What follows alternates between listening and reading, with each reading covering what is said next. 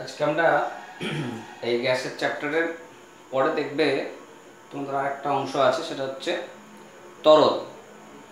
তা তরলের কিছু ধর্ম নিয়ে আমরা আলোচনা করব। তা তরলের ধর্মগুলোর মধ্যে বেশ কিছু ধর্ম খুবই কমন, খুবই সাধারণ ধর্ম, যেগুলো তোমরা জানো সবাই। এবং আর কিছু ধর্ম আছে যেগুলো একেবারে নতুন নয় তোমাদের, কারণ ক্লাস 9-এ দেখবে তোমাদের তরলের অনেক ধর্মই বলা হয়েছিল, সেইগুলোর মধ্যে থেকেই সব ধর্মগুলোই চলে আসবে। তবে শেষের ধারে কয়েকটা ধর্ম আছে যেগুলো আমরা একটু বেশি আলোচনা করব। যেমন দেখো, তরলের আমরা যে ধর্মগুলো পাই তার মধ্যে একটা হচ্ছে তরলের আকার। তো তোমরা জানো যে তরলের অণুগুলোর মধ্যে আন্তঃআণবিক যে দূরত্ব সেটা কঠিন পদার্থের তুলনায় বেশি থাকে। এটা যদি তরলের আন্তঃআণবিক ব্যবধান হয়, কঠিনের ক্ষেত্রে দেখা যায় কি কণাগুলো অতি ঘন সন্নিবিষ্ট অবস্থায় থাকে।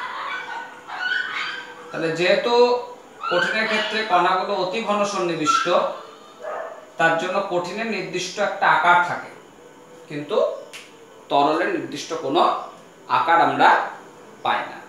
তাহলে মাথায় রাখবে, তরলের নির্দিষ্ট কোনো আকার নাই। যখন যে পাত্রে রাখা হয় তখন সেই পাত্রের আকার ধারণ করে।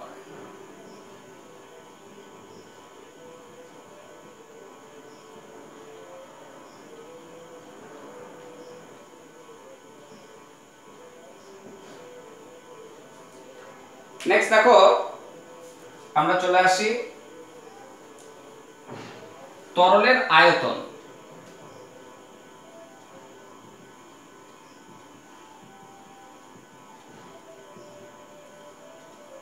দুই নম্বর ধর্ম। তো তরলের নির্দিষ্ট একটা আয়তন আছে। কারণ কি, তোমরা জানো যে গ্যাসের কণাগুলোর মধ্যে যে ব্যবধান সেটা অত্যন্ত বেশি, কিন্তু তরলের ক্ষেত্রে আমরা দেখছি কি তুলনামূলকভাবে কণাগুলো ঘন সন্নিবিষ্ট।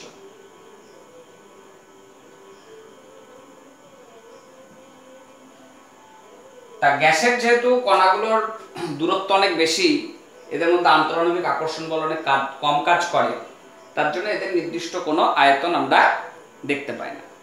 কিন্তু তরলের ক্ষেত্রে যেহেতু কণাগুলো অপেক্ষাকৃত ঘন সন্নিবিষ্ট, তার জন্য এদের নিজস্ব আকৃতি না থাকলেও এদের কিন্তু নির্দিষ্ট আয়তন আমরা লক্ষ্য করি। আর তোমরা জানো যে আয়তনের যে একক সেগুলো আমরা কি কি জানি।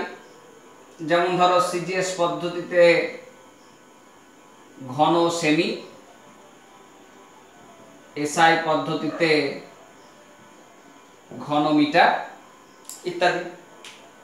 তাহলে এগুলো হচ্ছে তরলের আয়তন সংক্রান্ত আলোচনা। খুবই কমন বিষয়, আলোচনা না করলেও হতো। তো যাই হোক, তোমাদের সিলেবাসে পরপর আছে বইয়ে, এগুলো একটু দেখে নেবে জাস্ট। পরের অংশগুলো আমরা শেষের দিকে দেখবে, যে অংশগুলো আছে বিশেষ করে পৃষ্ঠটান, সান্দ্রতা এবং বাষ্পচাপ, এই তিনটে টপিক আমাদের এখানে গুরুত্বপূর্ণ। আমরা সবগুলোই আলোচনা করে নেব। এরকম তাহলে মোট 9টা ধর্ম আছে, তার মধ্যে আমরা 2টো ধর্মের কথা আলোচনা করলাম। এবার আসছি তৃতীয় ধর্মে। তরলের তৃতীয় ধর্ম হচ্ছে তরলের ঘনত্ব।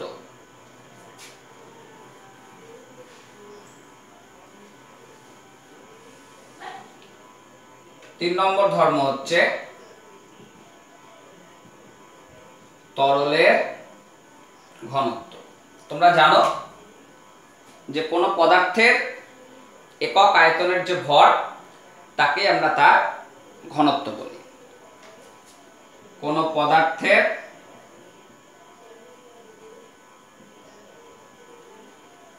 একক আয়তনের ভরকে ঘনত্ব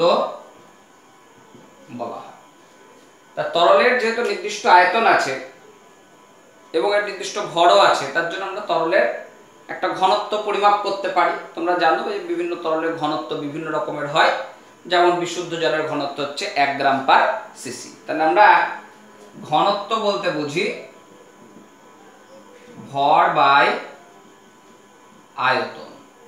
তার জন্য এর যখন আমরা একক আলোচনা করি, সিজিএস পদ্ধতির একক হচ্ছে গ্রাম পার সেন্টিমিটার কিউব, আর এসআই পদ্ধতির একক হচ্ছে kilogram per metre cube.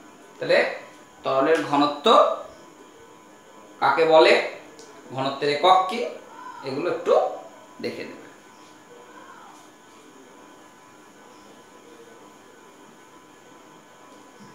Next দেখো, আমরা 4 নম্বর পয়েন্টে আসছি, তরলের সংকোচনশীলতা। সংকোচনশীলতা সব পদার্থেরই ধর্ম। সংকোচনশীলতা মানে যদি আমরা কোনো পদার্থের উপরে চাপ বৃদ্ধি করি বা উষ্ণতা হ্রাস করি, তাহলে দেখা যায় পদার্থের কণাগুলো পরস্পরের কাছে চলে আসে। পরস্পরের কাছে চলে আসার ফলে পদার্থের যে আয়তন সেটা অনেকটা কমে যায়। এই কমে যাওয়ার ঘটনাটাকে আমরা বলি সংকোচনশীলতা। এখন তোমরা দেখলে যে গ্যাসের অণুগুলোর মধ্যে আন্তঃআণবিক যে দূরত্ব সেটা অনেক বেশি হয়, যে কারণে গ্যাসের সংকোচনশীলতা সব থেকে বেশি, অর্থাৎ চাপ প্রয়োগ করলে বা উষ্ণতা হ্রাস করলে গ্যাসের আয়তন যথেষ্ট পরিমাণে হ্রাস পায়। কিন্তু তরলের ক্ষেত্রে তোমরা দেখছো যে আন্তঃআণবিক যে দূরত্ব সেটা তুলনামূলকভাবে কম। তার জন্য তরলের সংকোচনশীলতা খুব বেশি হয় না।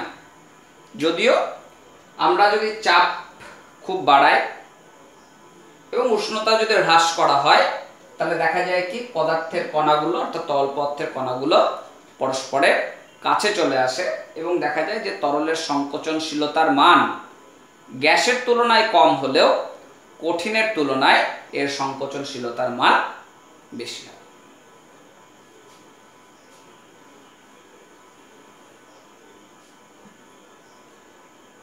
নেক্সট দেখো, আমরা 5 নম্বর ধর্মে চলে আসি, সেটা হচ্ছে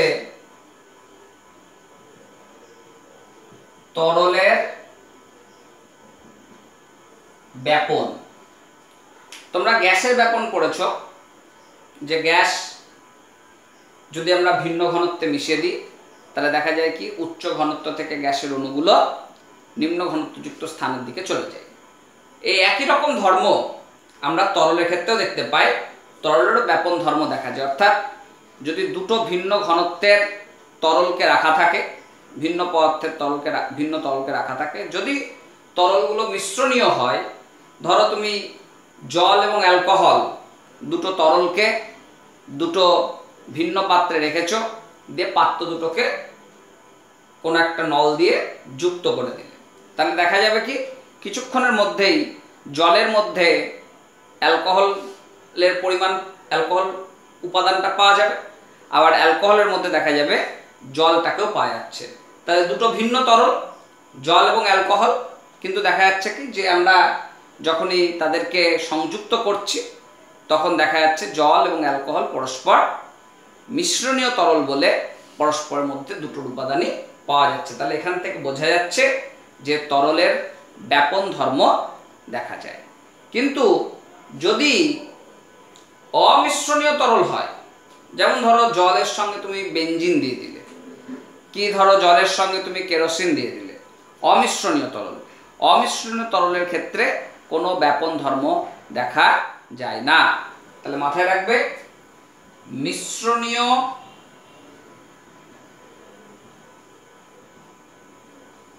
তরলের ক্ষেত্রে ব্যাপন ধর্ম দেখা যায়, কিন্তু অমিশ্রণীয়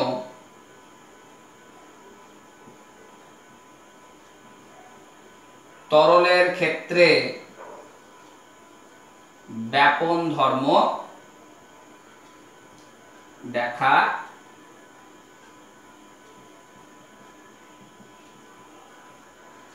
যায় না। নেক্সট দেখো, আমরা পরের আরেকটা ধর্ম চলে আসি।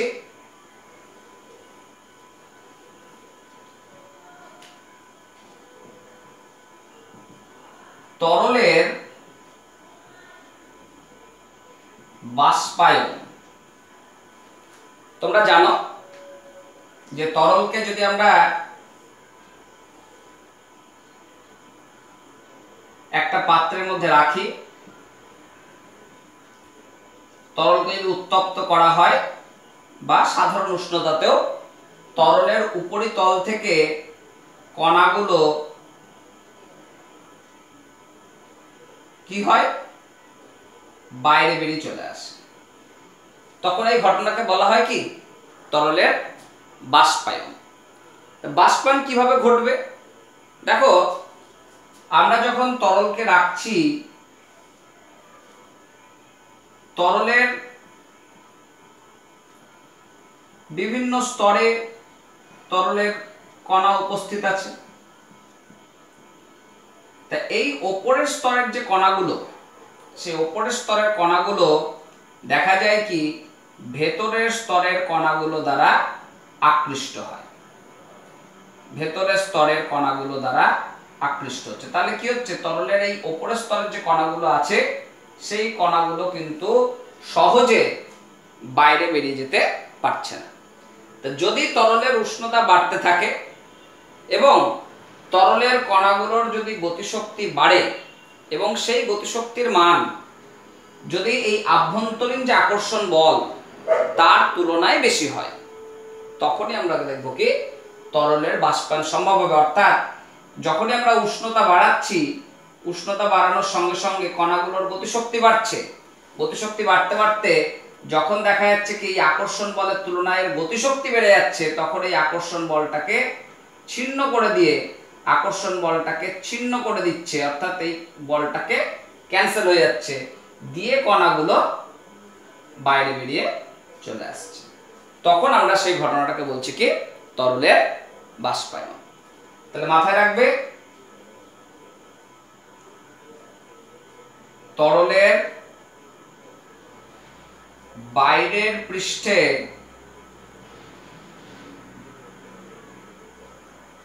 কণাগুলি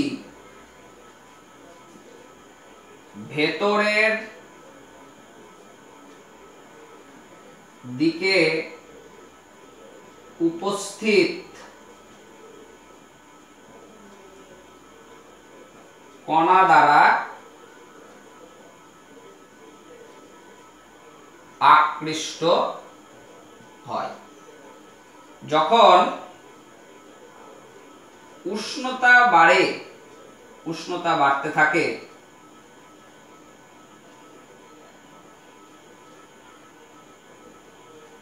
কণাগুলির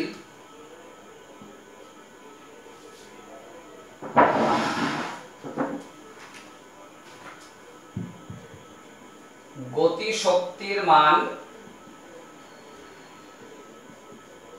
বাড়ে এবং যে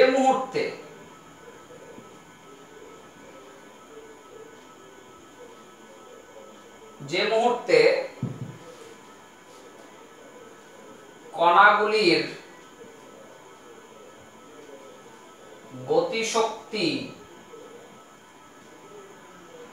আভ্যন্তরীণ আকর্ষণ বল অপেক্ষা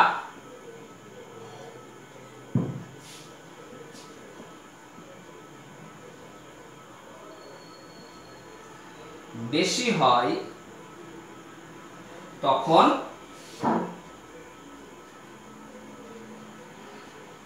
বাষ্পায়ন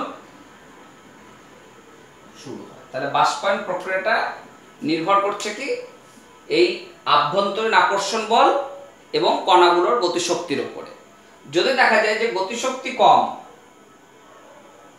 আভ্যন্তরীণ আকর্ষণ বল বেশি, তাহলে কিন্তু তরলের বাষ্পায়ন সম্ভব নয়। তার জন্য দেখা যায় যে সাধারণত উষ্ণতা যদি কম থাকে, কোনো দিনের উষ্ণতা যদি কম থাকে, তাহলে সেদিনকে কিন্তু তরলের বাষ্পায়ন কম হারে হয়। আর যদি তরলের উষ্ণতা বাড়ে তাহলে বাষ্পায়ন দ্রুত হারে হয়। যেমন তোমরা দেখবে যে ঠান্ডা জল যত তাড়াতাড়ি বাষ্পীভূত হবে, তুমি যদি গরম জল রাখো, গরম জলে বাষ্পায়ন দ্রুত হবে। কারণ ঠান্ডা জলের ক্ষেত্রে কি হচ্ছে, কণাগুলোর মধ্যে আকর্ষণ বল গতিশক্তিকে অতিক্রম করছে, তার জন্য কণাগুলো সহজে মুক্ত হতে পারছে না। আর গরম জলের ক্ষেত্রে গতিশক্তির মানটাই আভ্যন্তরীণ আকর্ষণ বল থেকে বেশি হয়ে যাচ্ছে, কণাগুলো সহজেই বাষ্পীভূত হচ্ছে। তো দেখো, তোমরা জানো যে তরলের যে বাষ্পায়ন সেটা কতগুলো বিষয়ের উপর আবার নির্ভর করে।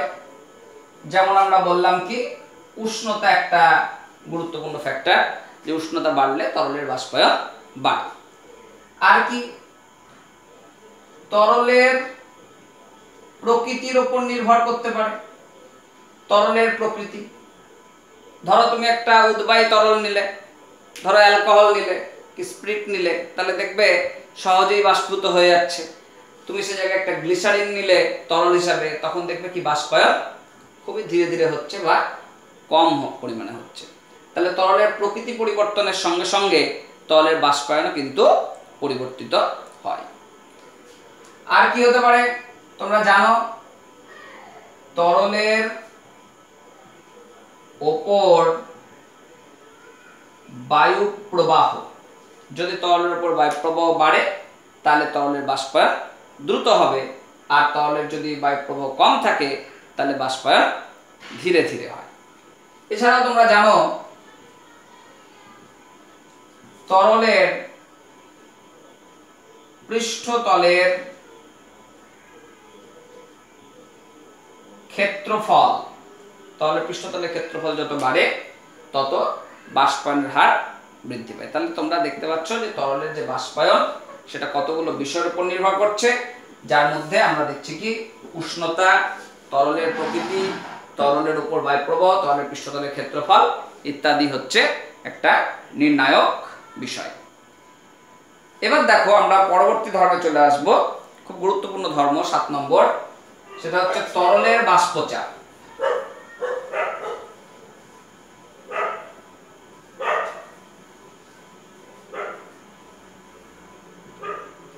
সাত নম্বর,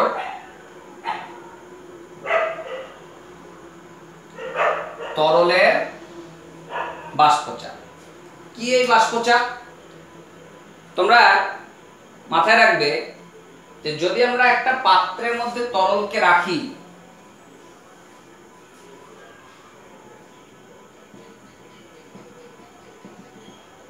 আর এই পাত্রটাকে বদ্ধ পাত্র করে দিলাম, একটা পিস্টনযুক্ত বদ্ধ পাত্রের মধ্যে তরলকে রাখা হলো।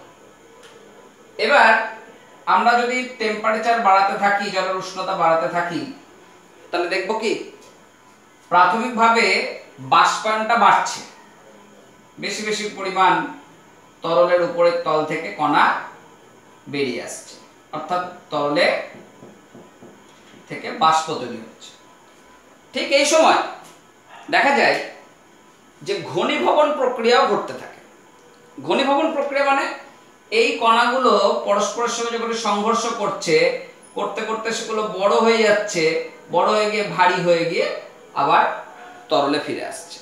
তাহলে আমরা দেখছি কি যে উষ্ণতা বাড়ার সঙ্গে সঙ্গে বাষ্পায়ন বাড়ছে। প্রাথমিকভাবে বাষ্পায়ন বেশি মাত্রায় হচ্ছে, কিন্তু যখন বাষ্পায়ন হতে হতে হতে হতে অনেকটা বাষ্প উপরে সঞ্চিত হচ্ছে, তখন কিন্তু আবার দেখা যাচ্ছে কি ঘনীভবনও সৃষ্টি হচ্ছে, অর্থাৎ ওই বাষ্প কণাগুলো পরস্পর জুড়ে গিয়ে ঘনীভূত হয়ে গিয়ে পুনরায় তরলে পরিণত হচ্ছে। এই করতে করতে একটা সময় একটা সাম্য প্রতিষ্ঠা হচ্ছে, অর্থাৎ এখানে একটা সম্পৃক্ত বাষ্প তৈরি হচ্ছে।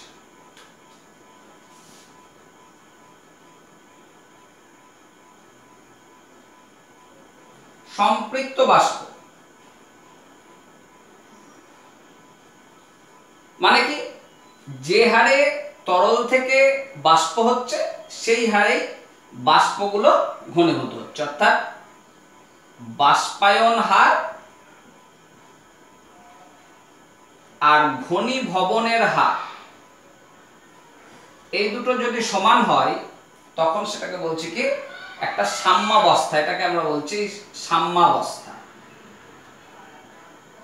সাম্যাবস্থা।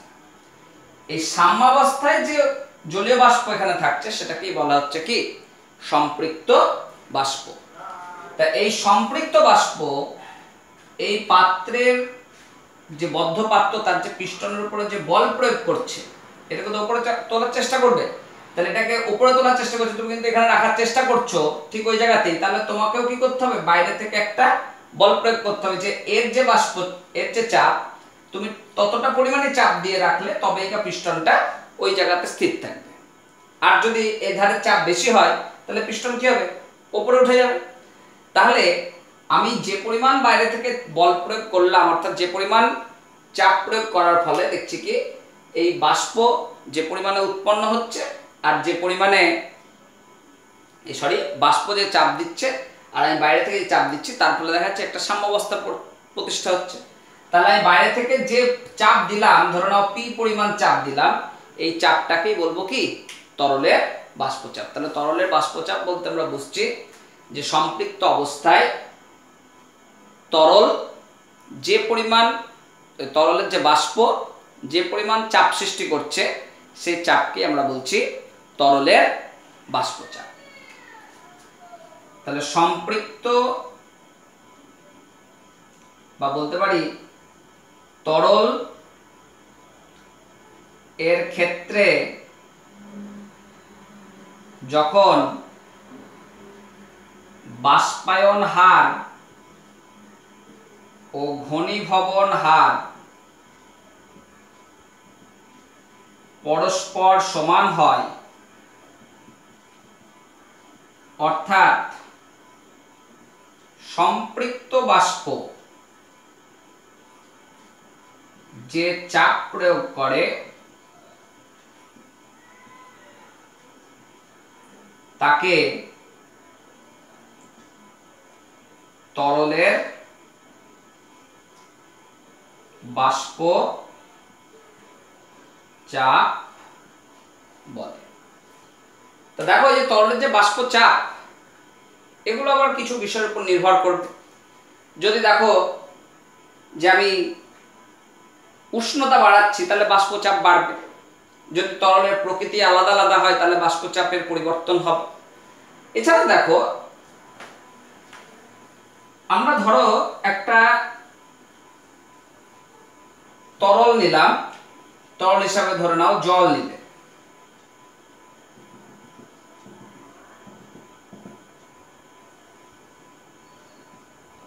তাহলে একটা নির্দিষ্ট উষ্ণতা তুমি টি উষ্ণতা রাখলে দিয়ে দেখলে এখানে বাষ্প তৈরি হচ্ছে, এখানে আমি বাইরে থেকে P0 পরিমাণ বল প্রয়োগ করলাম, তাহলে P0 চাপ আমি বলবো কি এটা হচ্ছে বিশুদ্ধ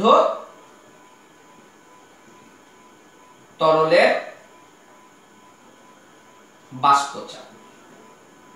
ধরে নাও জল না হচ্ছে, এবার তুমি কি করলে ওই জলের মধ্যেই ওই পরিমাণ জলের মধ্যেই ওই একই আয়তনের পাত্র একই উষ্ণতায় রেখেছ। এবার তুমি এর মধ্যে কি করলে কিছু অনুদ্বায়ী পদার্থ, অনুদ্বায়ী দ্রাব। অনুদ্বায়ী দ্রাব মানে কোনগুলো? যেমন ধরো চিনি, লবণ, ইউরিয়া, এই সমস্ত পদার্থকে বলা হয় অনুদ্বায়ী দ্রাব। অর্থাৎ এগুলোকে যদি আমরা খোলা পাত্রে রেখে দিই তাহলে দেখবে দিনের পর দিন একই থাকবে, কোনো রকম বাষ্প তৈরি হয় না। লবণকে খোলা পাত্রে রেখে দিলে লবণ কোনো বাষ্প হয় না। হ্যাঁ, লবণ গলে যেতে পারে, সেটা আলাদা বিষয়, সে ক্যালসিয়াম ক্লোরাইড থাকে বলে।